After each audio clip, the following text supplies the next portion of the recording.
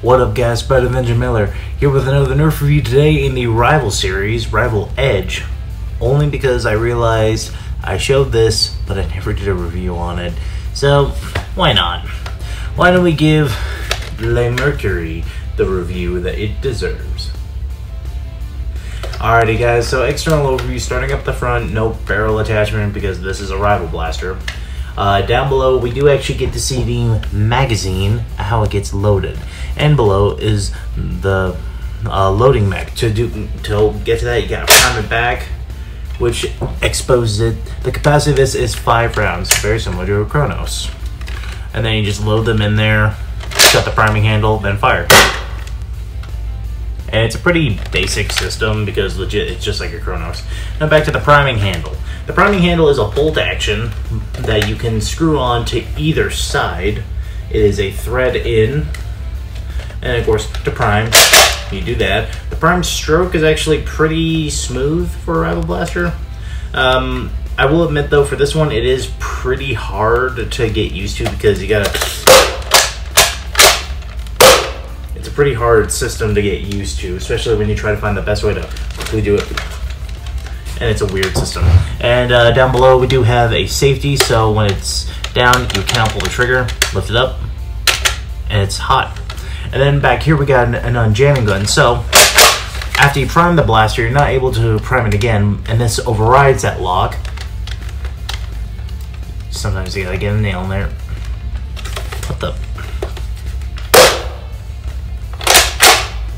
Hold on. There we go.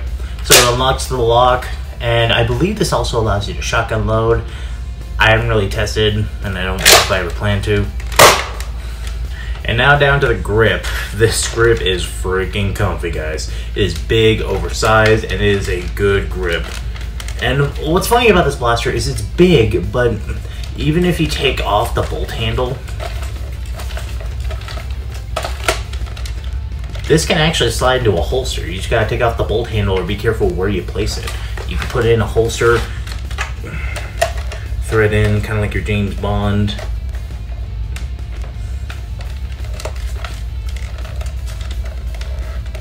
And now you're ready to fight. And of course you can place it on either side so it's full ambi, bruh. And of course I just put it on the left side because I don't want to...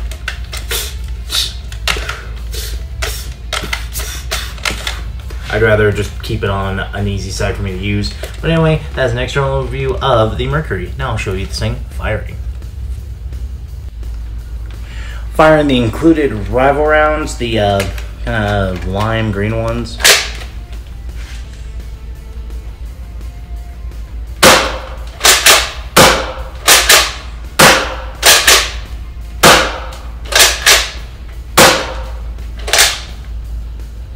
All out.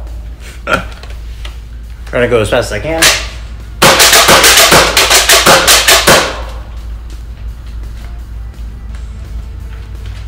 That was pretty fast. Firing the Mercury is a pretty good experience. It's got good FPS and it's a good thing.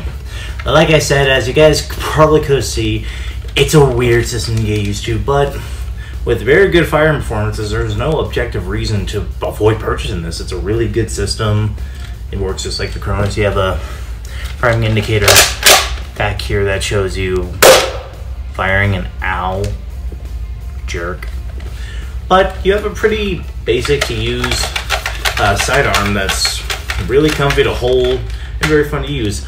But now the biggest question that I thought you guys would want to know, how does it compare to the Kronos, which is essentially the same thing?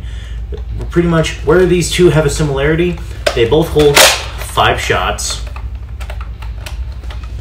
in an internal magazine, and the Kronos is about a little bit smaller than this, has about an equally comfy grip, so it's like, which one would you choose? If I personally were to pick either one, I'd pick the Mercury. I'm just kidding. I'd of course go with the Kronos. The Kronos is an overall, in my opinion, a better pistol.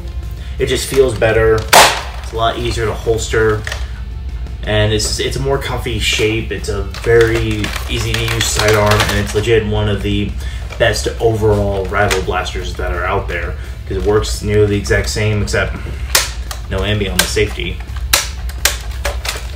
Unless you wanted to,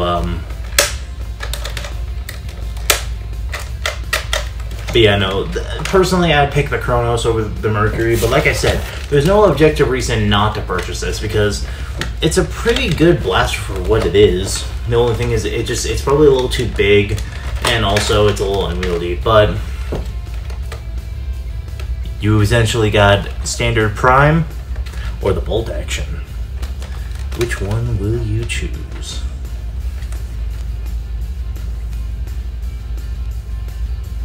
Sorry, that's a cool thumbnail right there. I was thinking about that. I was like, well, anyway, guys, thanks so much for watching the review. I probably won't put a purchase link for this one. You guys pretty much know where to get this. If your local Walmart still has this, which surprisingly enough, mine does, that's pretty good. But I do recommend other blasters in this series. There are two. Sadly, the Rival Edge series didn't do as very well, so they immediately just cut it off. There's a few that I would personally recommend. Of course, the Saturn, link in the description, and the Jupiter. Those two are very, very good blasters in my opinion. And I don't hate on this, but if you are to go for a regular bolt action, go for the Jupiter. It makes it feel a lot cooler. But this one, you can get a cool emotional response from going. But thank you guys so much for watching the review. If you can, like, subscribe. See you in the next video.